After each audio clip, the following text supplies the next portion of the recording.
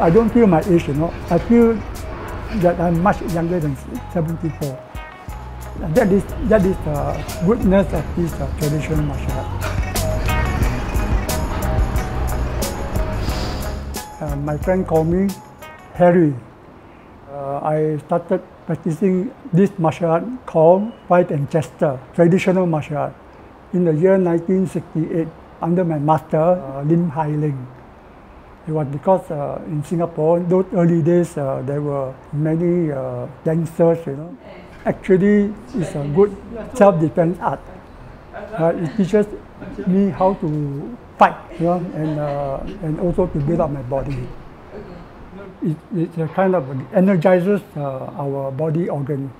Since 10 years ago, I became active in the competition locally and as well as internationally. I'm quite glad that actually I'm successful in winning medals. And the last one that gave me the most satisfaction was the one that I won in the Shaolin Henan competition, which is one of the most prestigious competition in the world. I have about 8 students. The oldest is 75. The youngest is 40 years old.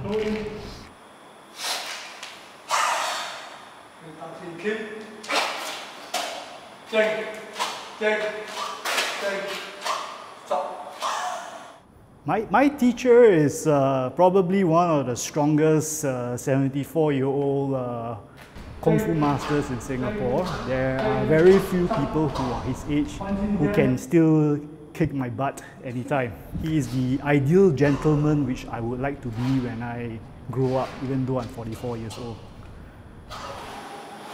I would like to see the students being very happy.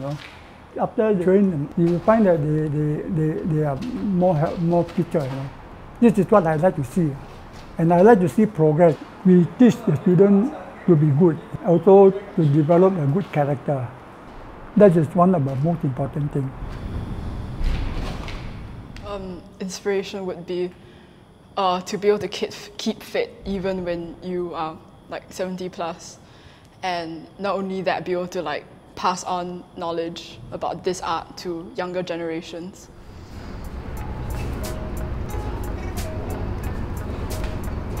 I don't see any reason why I should stop. I will continue to train my martial art for as long as I can, even 80 years old, 85 years old, 90 years old.